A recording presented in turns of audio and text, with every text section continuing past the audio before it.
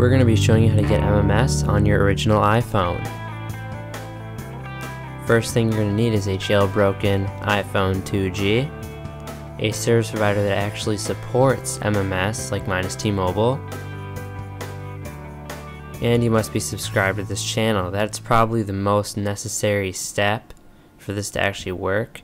I've seen people who tried this without subscribing, didn't work. So first thing you want to do is open up Cydia up here. Depending on how long it's been since you last opened it, this can take a while, so just be patient and let it load through. Now we're going to go to search, and we're going to search for activate MMS 2G. It's right up there, so let's click that and hit install.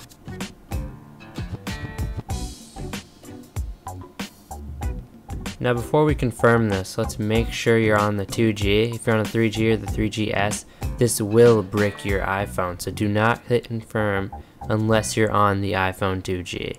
So now let's hit confirm since you're on the iPhone 2G.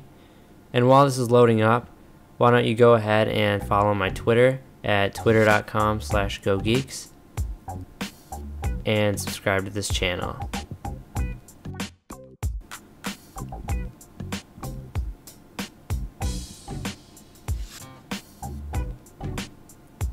Now let's go ahead and reboot the device. Now it's rebooted, let's go ahead and unlock the phone, and let's go to settings. In settings, let's go to general, network, and hit cellular data network. Now you have your MMS options open. So depending on your carrier, these will be different. I'll have a link to all the popular ones in the sidebar with all their information. After you're finished, you want to go ahead and hit network at the top and go home. And now we're just going to go ahead and restart our iPhone once again.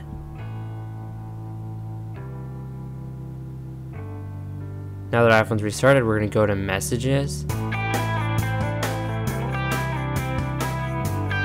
And then we're going to hit this photo icon down there and hit take photo or choose existing, and congratulations on your MMS supported iPhone 2G.